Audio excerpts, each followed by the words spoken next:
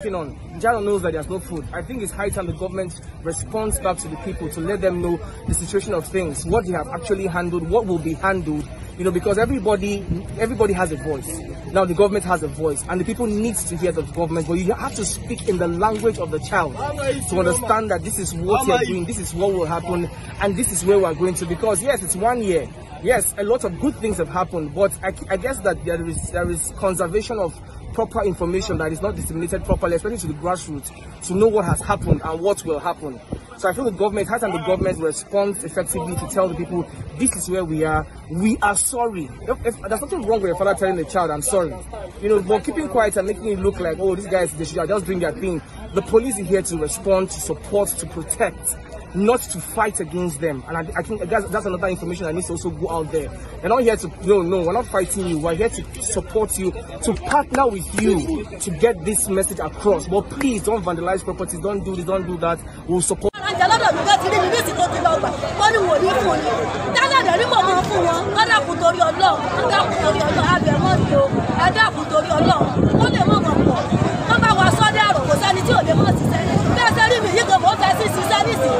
Tí mo bá gẹ̀rí ẹsẹ̀ mo gbé wá nísìn mo ta mọ́tò mẹ́ta mo fi ra sí ẹyọ kan mọ́tò mẹ́ta mo rà gbà kan lówó epo tí wọ́n bí mo bá ti gbé bá parọ́ kílẹ̀ mo ní owó 30,000 àti 600 mo kó rán ní owó tí mo jẹ wọ́n ní kọ́ mọ̀ mí lọ kó fún wọn gbogbo mọ́tò ní sílẹ̀ bá wọ mọ́tò lọ́jọ́ sábì 500 ní ilé ìwà ìjọ fún náà wọ̀ lọ́dẹ ní ara tẹ́lẹ̀ 500 ní táwọn tó kọ̀ wá 500 nítorí Ọlọ́run ẹgbẹ́ kò bá wa sọ di pẹ̀lẹ́pẹ̀lẹ́ ni kò sẹ́ni tó jà àjà kó bá wa sọ di pẹ̀lẹ́pẹ̀lẹ́ ni yálà jù ló kọ mi oníṣòṣù.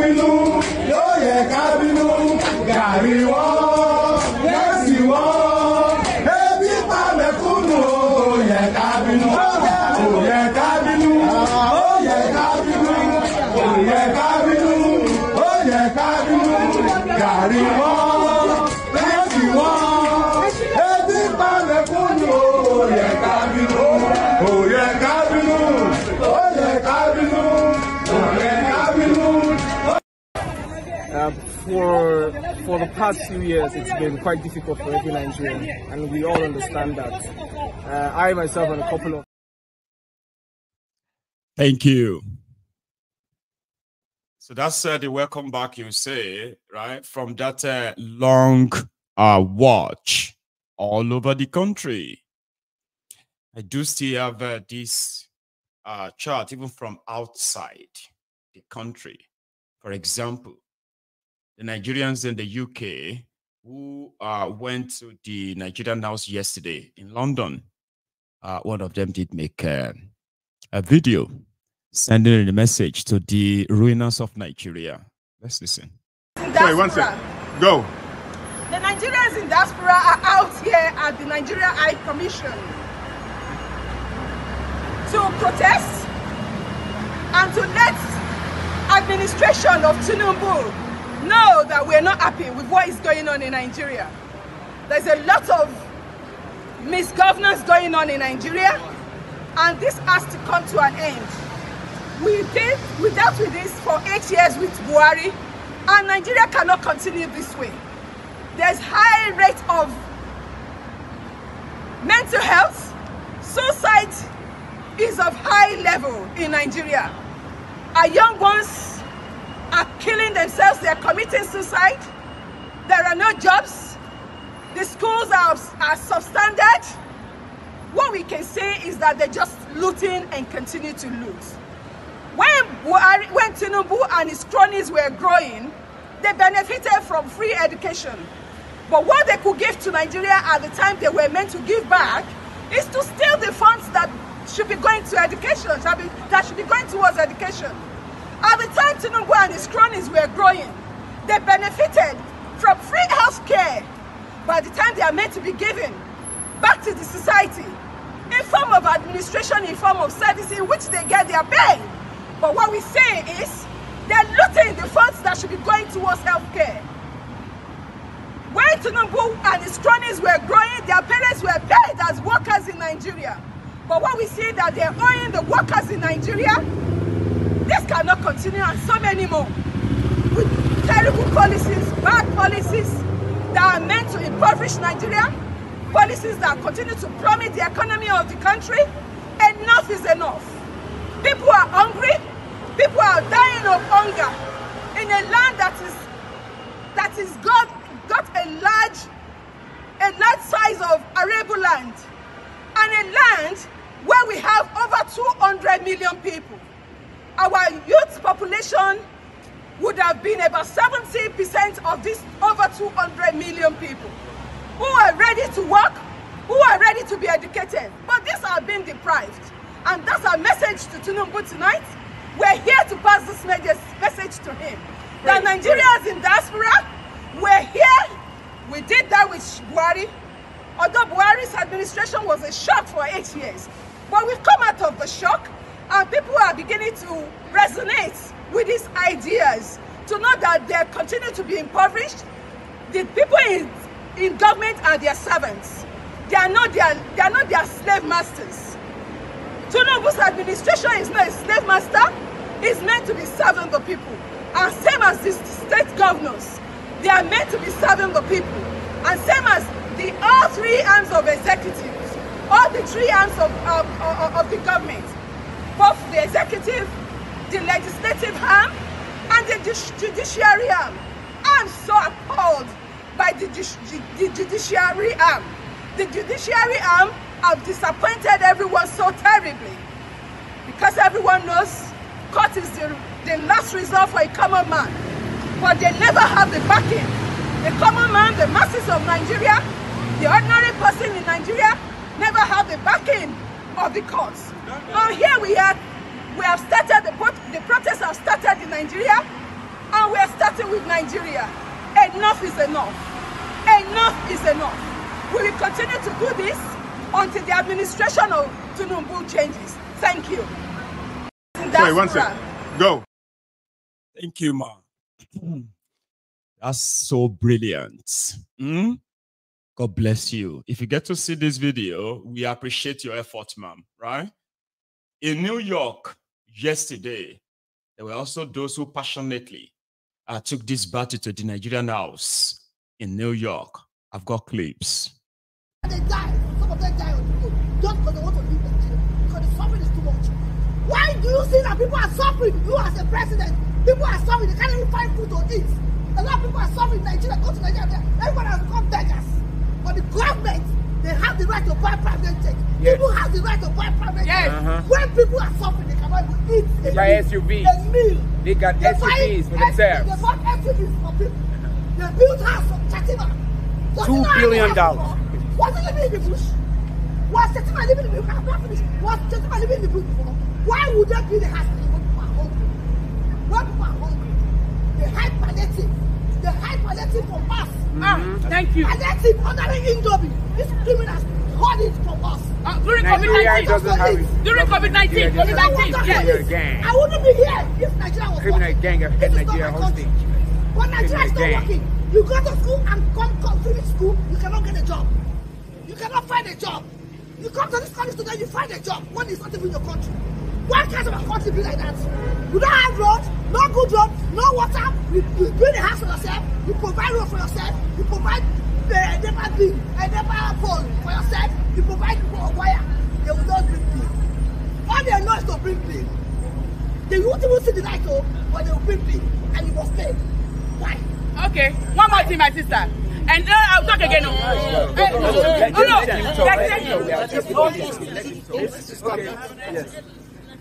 know. They understand? Why all this? See, we were busy before. If Nigeria was working, we would be here. We sacrifice our time to be here to come and express ourselves. Okay, we plan to have this nationwide protest. You can imagine that before this protest started, they have already said what we want to come out. Why? Protest is our fundamental right. It's the right to express yourself. You cannot beat me and tell me not to cry. Yes. Or tell me how to cry. Good job, my sis. Do you understand? They say we should not protest. They said Agbero talks, Tinubu talks. Yes. After us, that's the people back home. They should not protest. And they say Oro must come outside. Gagging them for protesting. Now let me bust the bubble. Do you know that they eventually came out and what happened? They killed 4 people today. Yes. They killed, I can show you from my phone. They killed 4 people today. And we told Tinubu, if you kill anybody, he must go. What we wanted, what we were asking for is to have a good governance. Are you getting me?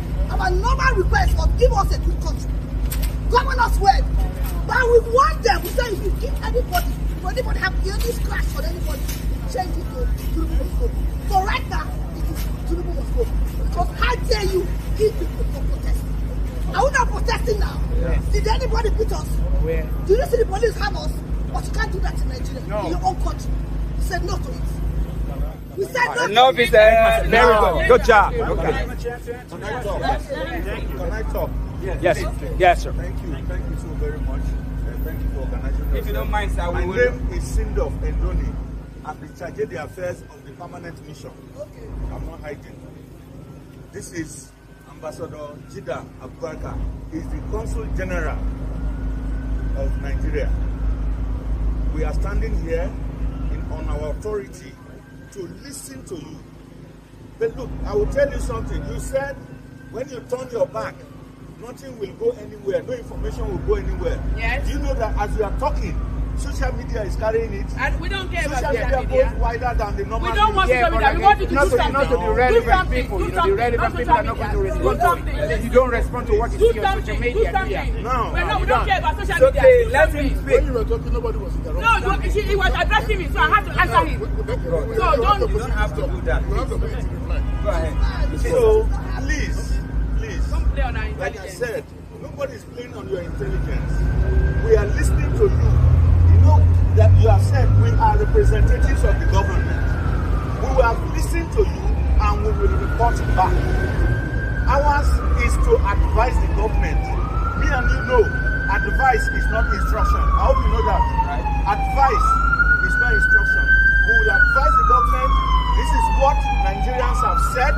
Nigerians have expressed their anger, but I bet you now, for the period that the information of this protest started, government's attention has been drawn to concerns by Nigerians, and government is taking necessary steps. We've had this That before. I will assure you. We've had this before. That I will assure you. We've had this before. Coming to this university for 5 years. And for us here, we are representatives of the government, like I said. We will report back to the government of your concerns. All of these photos have been taken of this, what you have written here, placards. We will report back to government. But please, you have said you are 1,911,844,833 naira and 46. I'll take that again. 1,911,000,000 1,911,844 billion 1 trillion. This money is too much for me. 1 trillion. I hope that is not on the record. 1 trillion. Nuisance, Lily. So just so you know that Nigerians in the diaspora, they will always possibly come together if they see more from you in Nigeria. Trust me, a lot of people are just like, a lot of them are staying sort of glued to their own TV sets, to their phones and everything, just to monitor what is going on there. Is this the hour? Is this you? Are they going to do it? Would they do it now? And the moment they begin to see that, we will see a lot of them that will begin to react. Here is Deji on AIT today, discussing their experience in the hands of their criminal police in Abuja today. Now, from what the reporter have heard now, they said that the number of people killed so far is actually 23. They have killed 23 people so far. And the police said they've arrested more than 1,100 people already across Nigeria, obviously. Still, if they are not gaslighting those they call the opposition, even these ones I'm about to show you right now is not somebody who is APCs, PDP, but like the typical Nigerian politicians, okay? This is how they reason. The adjoining videos are just the extras in my file. Watch this. And from the informal security reports we have, the people behind this so-called protest of August in Bayelsa is Timothy Silva, Joshua McIver, one Atuo who is also working with Timothy Silva, Dr. Johnny Dumangi, who has been a very maverick social media man, moving from one group to the other. Tomorrow is here, next tomorrow is on the other side, next tomorrow is on the other side. He is the one on the social media with others who are working with Timothy Silva, worked with him in 2023 elections and are still working with him. They are the ones who are sponsoring and orchestrating this so-called protest. Zanga-zanga amma mun bige da sata, ka duba yan uwana duk suna sata, kowa barawo ne yan kasar suna sata. Na ga ya muku haka aka rene mu, shugabannin mu barayi, kuma barayi, muna ta sata, ka duba kayan gwamnati ga wani yana ballawa, ana da chance kuna mana wani gori. Ni ban ga laifin shugabannin ba sun da sata, kaman 10,000 raba za mu rabu. Wallahi kin san menene ni ba abin da nake so su gane suke cewa ba su diba dinnan ba wanda duk su ba sun fade mu banza ai da mama na da sun diba ma ka ya fiye mu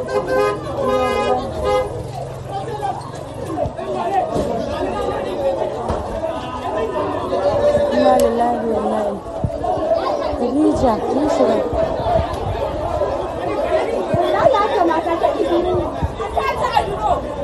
raba cikin dauka dan Allah ya tsara mu dauka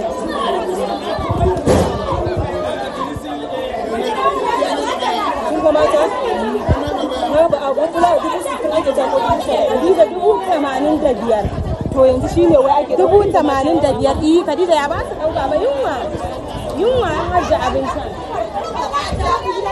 a ji sabokin ga mata